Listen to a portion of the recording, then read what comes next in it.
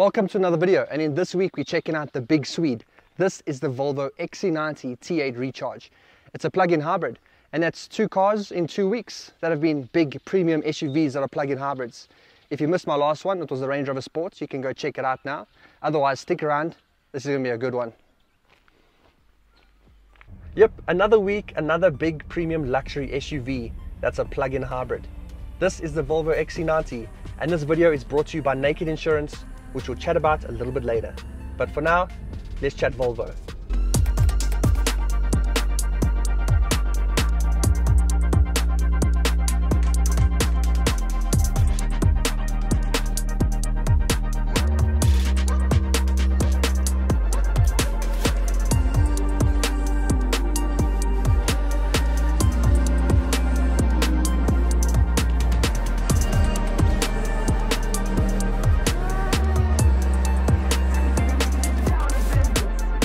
And I must say that this Volvo XC90 has exceeded my expectations when it comes to comfort, drive quality, practicality, and performance in general. Volvo has this huge perception about being one of the safest cars on the road. Now, fortunately, I haven't been able to experience that because I haven't need to be safe or to get saved by any reason. So I'm glad about that, but it's good to know that if you are driving a Volvo, there is that perception. But at the same time, it is a very safe car, but I'll get to that. Now, as I mentioned, this is a big premium SUV, and with a big premium SUV comes a big premium price. Now, this one that I'm in particularly is the top of the range. It costs 1.8 million rand. Now, yeah, that's a lot of money, but if I had to compare it to the Range Rover Sport plug-in hybrid, that's R1 million more. Now, if I had to start picking on differences, yes, the Range Rover is a little bit faster, and it's got a renowned presence about it being a Range Rover and this lap of luxury that you're sitting in. But this Volvo is not very far off from that. Yes, it's not as technically advanced and as beautiful to look at from the inside, but it's just as comfortable, it's just as premium and plush, and it's just as good to look at from the outside. But if you really do love the Volvo XC90 and you can't afford 1.7, 1.8 million rand for a version like this, then you can get into one from 1.3 million because that's where the range starts from. Then from an engine point of view, so what's actually under the hood is a 2-litre 4-cylinder supercharged engine. Yeah. And it puts out 233 kilowatts and 400 newton meters of torque. Now, just from a standalone 2-litre 4-cylinder engine, that's a lot of power. You see that from a lot of the hot hatches and other performance vehicles. So to have that under the hood of this car, that's pretty impressive. But the main difference is that it's plug-in hybrid. So you do have all of that electricity that's going to bolster that power to 340 kilowatts and 709 newton meters of torque. Yeah, that's a lot. That's an additional 107 kilowatts and 309 newton meters just from the electric system alone.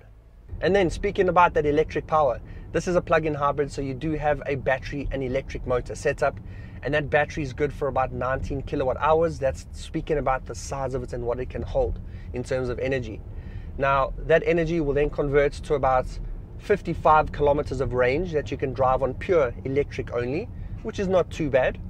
Volvo do claim about 77 kilometers of range. I haven't been able to get that high of range out of it, and I have recharged this battery full about 3 times. But some of us don't have the at-home charging solutions and aren't able to always go out and plug it in at the office or at shopping centers. So I have had a few instances now where I've run out of battery. So I've been running on the engine only, and I must say I'm actually quite impressed with the fuel economy. Now, I've been driving this car really nicely. I haven't been throwing it around and asking a lot of it. And like now, I'm getting about 4.9 liters per 100 Ks. For a car of this size, off of a 2-litre 4-cylinder trying to lug it around, I don't think that that's too bad at all. But I was very impressed with my first drive in this car, where I did take it from my office all the way home. It was about a 12-kilometer drive or a 12-kilometer stint, and I averaged 0.8 liters per 100 Ks. I was pretty chuffed. And then taking a quick look at the design of the car, From the outside, it's very familiar. It's XC90. You know the styling because this shape has been around for quite a while now. But I do think that it stood the test of time. It's aged very, very well. And they have been able to update some of the cosmetics and aesthetics of it, from the bumpers to the side skirts and adding in the gloss black elements. So it looks pretty badass, and especially with these big wheels and this beautiful paint job. I absolutely love this grey that they've got here, which I'll put down on screen as to what it's called because I've completely forgotten it right now. But it looks luxurious, it looks premium, it looks sporty, even though it's not really, but people don't know the amount of power that you've got hiding underneath here.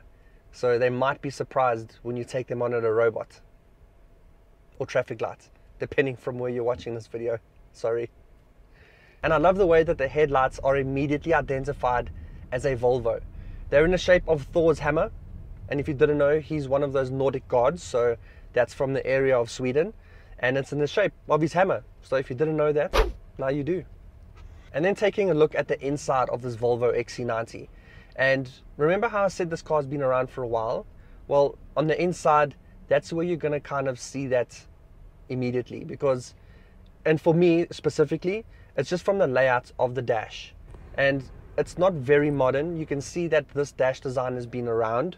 You've got this vertical infotainment down here in the middle, which doesn't have a lot of functionality. It's really just like an iPad mini, if I can call it that. But just in terms of how it's integrated, the shape, the dash and all of that, it does look a little bit old in terms of what's going around in this category at the moment. I mean, look at that Range Rover Sport. Yeah, that's years and decades ahead of this Volvo. But where it does look really good is from the driver's point of view. So here you've got a really beautiful Volvo steering wheel. It's very simple, it's comfortable, it's thick enough, it feels great in your hands. But the best part here is you do have this digital driver's display in front of you. And just like the infotainment, you can't do a lot with it. All you can really see are your maps, your speed, the power, if you're using electric energy, if you're using fuel, that sort of thing. There's not a lot of functionality. You can't really change the themes and things like that, which isn't a bad thing, because it does keep things uncomplicated and pretty easy to use. And just ahead of that, you do have a heads-up display. So yeah, from the driver's point of view, I really do like this XC90. And then another one of the standouts of this interior for me is this top-of-the-range Bowers & Wilkins audio system. There are so many speakers in here, I haven't even been able to find all of them. No, but let me tell you that this is an aural experience. People hate that word, but it is. It's an aural experience in here. You've got sound coming at you from everywhere. You can hear everything, and the bass inside here is also so good. It's not obnoxiously loud, but I think the way that the audio is integrated into the depth of those bass levels, I think it's really, really good. You need to hear this. But otherwise, it's got all of the luxury touches and premium features that you expect from an expensive premium SUV like this. From the soft touch materials to the leather wrapped dashboards, the full leather interior that is so soft and supple, it feels like you're sitting inside of a lounge. That's how good it is. These seats are adjustable in every way that you can think of. They're also heated. I would have liked for them to be ventilated on a hot day, but unfortunately they're not. The climate control is built into the infotainment, but you don't really have quick access to it, unfortunately. But down in the center here, you do have some quick access buttons in terms of your volume, your next track, your window demisters and things like that. But another cool feature is that you see there's a cubby hole or a glove box. Well, there's no button to get into it. That's because there isn't one. It took a while, but I did figure out that it is down here in this little button cluster that I was showing you. So if you click it, that's how you're going to open up the glove box. The practicality is also pretty good in here. You've got some nice covers that cover the storage where you can put your drinks and where you can charge your phone wirelessly. And if a phone is too big to fit into this wireless charger, you can move this top section up a little bit too, which reveals another 12-volt socket, but also gives you a chance to fit in your bigger phone, because not all phones are the same size. You've got a really unique start button in the car here that you just turn in one direction to start it. It's almost like a mini key, so there's no push button. And then just above that, you've got the Volvo specific, very beautiful glass gear selector, which feels cool. It feels luxury. It just reminds you that you're sitting in this big, luxurious Swedish SUV. I really like that. And then for your passengers in the rear, the comfort levels continue as good as what they are up here in front. They've got legroom for days. They've also got adjustability in their seats. They've also got their own air conditioner in the back there, which they can adjust for each side, which is really great. They've also got their own USBs as well as sunshades. So in case they need to hide from people or block out the sun, which is its main intention, they can do that, and they can do it quite easily. It's very, very easy to use. And then not only do we have people in the back, but we've also got people in the back.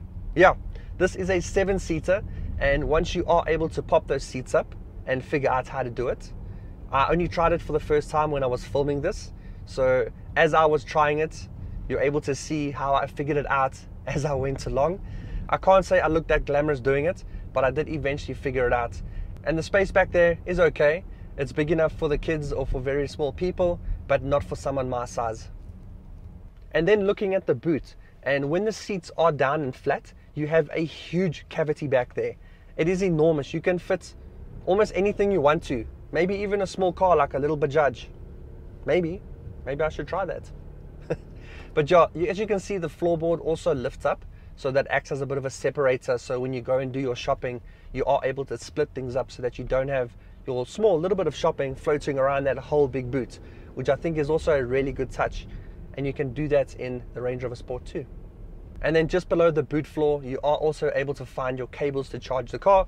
You've got one cable there which you can use to charge at home through a 3-point socket, which is going to take you a very long time. So best you plan it, because it's going to take overnight, probably up to about 12 hours or so.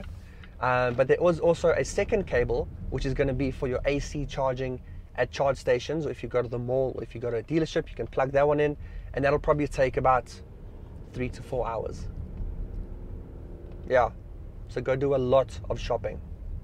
And then something that really adds to the comfort levels of how well this car drives is the air suspension. Now, it's not sporty in any sense, but I think it is so well composed, and it handles the bumps and speed humps in a way that I've never felt in a car before. Another cool thing there is that you are able to actually adjust the level of the air suspension. So if you go into the drive settings here and you go into the more aggressive drive mode, there you'll see that the car will lower itself. But then if you go into off-road mode, where you'll then be able to access this car's 4-wheel drive system, the car will also raise itself, which is pretty cool.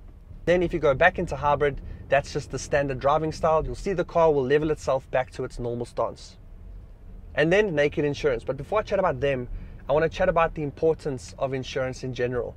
Now, people find it to be a very grudge purchase, and I get that, it sucks to pay, but it's really, really important. Now, let's say if you don't have insurance and you get into an accident, not only are you going to have to fit the bill for repairing your car, but you're also going to be responsible for having to fix and repair the other car. Now, they're going to come after you to have to pay that money. And where are you going to get that money from? Exactly. Who knows? But then there's also understanding excess. Now, excess is something that you pay when you get into an accident, or if you need to claim. That's what you pay, so that insurance will then pay out. But the higher your excess is, the lower your premiums are. So it's important to find a good balance that you can afford, where if you get into an accident, you can pay the excess, but you can also afford to pay your insurance per month.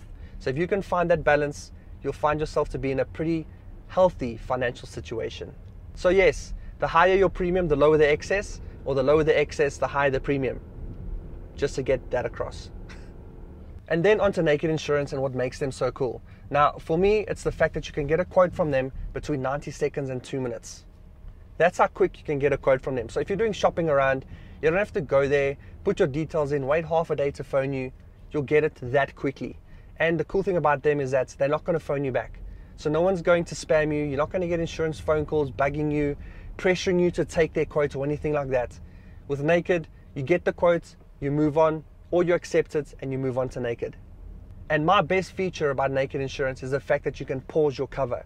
So if you're going on holiday and you're leaving one of your main cars behind and it's sitting there not being used, but you're paying your insurance on it every month, essentially wasting money because you're not using the car, you can pause the cover for the duration that you're going on holiday. And you can save like 50% of your premiums. Now, that's money that you can use on your holiday or just to spoil yourself. So if you're interested in going to go check out Naked Insurance and put what I've said to the test, then go do that. Go check out the link below in my description and go and see if you can prove me wrong. You won't be able to.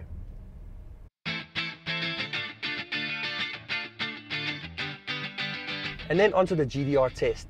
Should you get the car, should you drive the car, or should you remove it from the list of cars that you're looking at?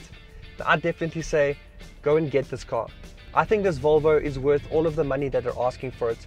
Yes, 1.8 million rand is a lot of money, but I think that you're getting a lot of car for what you're paying. You're getting air suspension, you're getting a plug-in hybrid system, you're able to drive on pure electric energy alone, you're getting this beautiful leather interior, panoramic sunroof, Bowers & Wilkins audio system, digital displays, off-road modes, 4-wheel drive, 7 seats, the list goes on and on. And if you're in the market for a Volvo or an XC90 or an XC60 or anything like that, then go check one out on changecars.co.za. They're a website that sells new and used cars, but the best thing about them is that they vet every single dealership that sells cars on their websites. They don't let any dealership just come and sell cars. They don't let those fly-by-nights come here to try and muck you guys around and to send you on a wild goose chase and to take advantage of you. That doesn't happen at Change Cars, because Change Cars prides themselves on excellence in service and the value that they provide to people buying cars. They understand that buying a car is a huge investment and a big decision for people, so they try and make that process as easy as possible. And if you buy a car through Change Cars, they'll even guide you through the whole process of buying a car from beginning till the end. Their website is also a hub for everything automotive, so you can watch car reviews, you can read articles, you can even go and see what car you can afford per month. Like, if you don't know much about cars, you can put in your budgets and they will suggest the best car for you at the price that you can afford. That's pretty cool. So thanks for watching another review. I hope you enjoyed this review of the Volvo XC90. And if you did, please really drop a like below. And if you want to see more videos like this and other car reviews, then make sure you subscribe. And until then, I'll see you in the next one. Cheers.